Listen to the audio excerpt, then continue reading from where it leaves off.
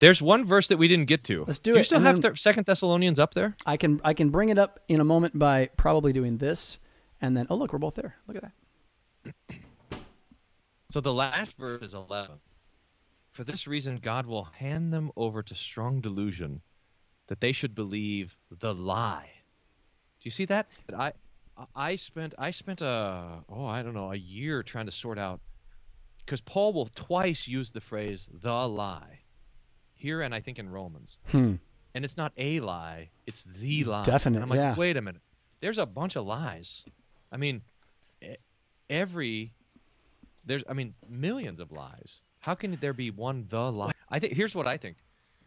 The lie is anything that stands against the single truth of Jesus is Lord. Yeah. Yeah. Sure. Jesus is Lord. And there's a million ways to pervert that. But every one of them is the lie. So I'm the Lord. Jesus is not the Lord. Jesus is not the Lord for you. Jesus is only partially the Lord. The Pope is the Lord. Whatever.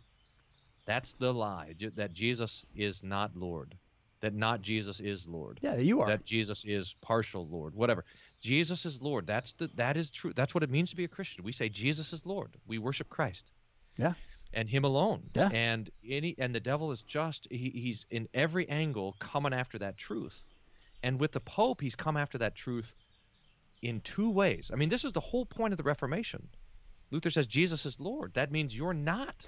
It means your works are not. Yeah. It means the Pope is not. That when Jesus claims that Lord, this is First Commandment stuff. That means that anyone else who would exalt themselves against the Lord is lying to you. But it's not just what the Pope says about himself. The essential horror is what the Pope says about Jesus. That he needs your help to save you. And that is a doctrine of despair and death. Yeah.